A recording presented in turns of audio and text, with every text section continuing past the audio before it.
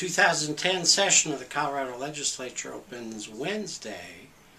Key issue for educators is going to be legislation that would dramatically change how teachers are evaluated, how they get tenure, and how they keep tenure. Freshman Senator Michael Johnston is spearheading that, and it's expected to be, again, the biggest policy debate of the session.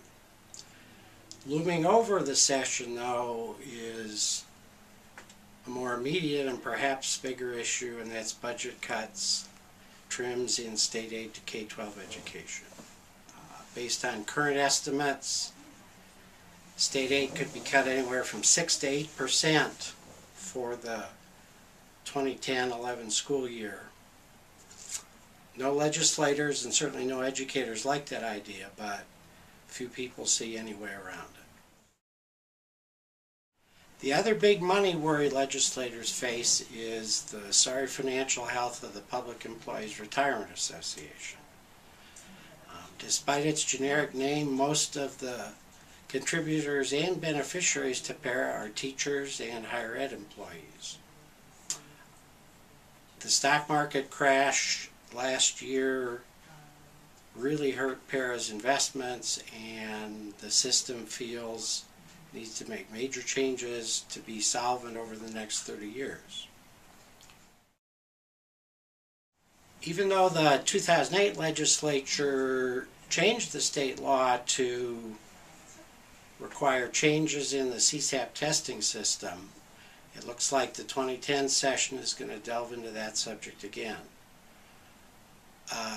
Task force of the State Department of Education is working on testing reforms, but legislators are expected to make proposals for using electronic tests and perhaps allowing Colorado to participate in multiple state tests.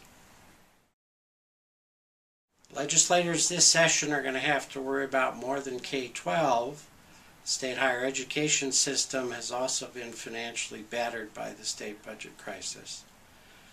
It looks like the state will be able to piece together higher ed funding for the 2010-11 school year with stimulus money from the federal government and with tuition funds. But it looks like there'll be disagreements over how money is allocated among individual colleges and universities. Another higher ed issue expected to be on the agenda this year is transferability of community college credits to four-year schools and creation of greater uniformity among state colleges and universities.